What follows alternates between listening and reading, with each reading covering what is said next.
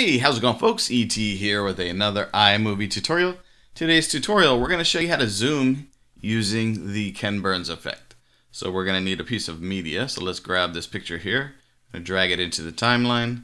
I'm going to make it a little bit bigger so you can kind of see it. And the time we have is about 2.5 seconds, so let's make it a little bit bigger. Okay, so what you do is click on the actual piece of media. You're going to go to the cropping tool here. Next, you're going to look for the Ken Burns effect button here. Click on that. So what you're going to see is you're going to see a start and an end. So this is where the project, the movement in this project is going to start, and this is where it's going to end. So what I want to do is kind of focus on the wheel here. Okay. So what I want to do is start full screen, but the actual end where I want the video focus to finish on is going to be on that wheel. So let's go ahead and minimize this rectangular shape here, and it's going to be rectangle as it has to keep the aspect ratio of the video itself.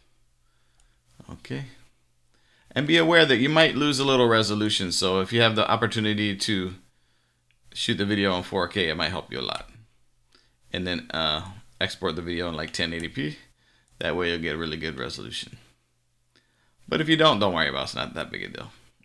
Okay, so now once you're finished, go ahead and click on the check mark, and we'll see actually what happens.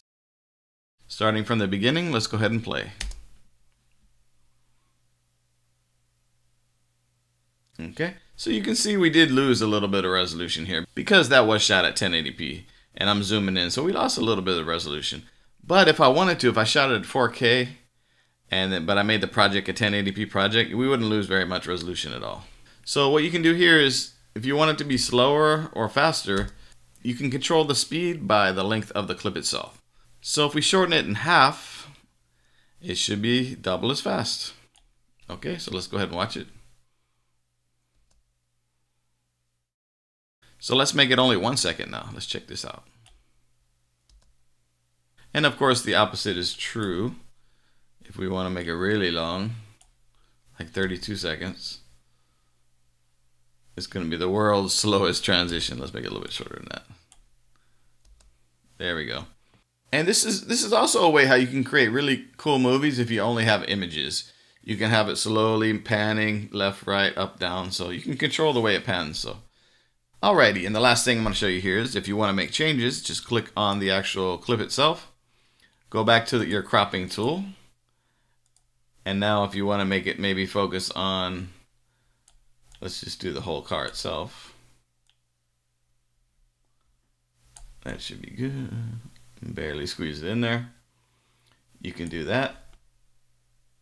And we'll go ahead and set that. Let's go ahead and watch it real quick.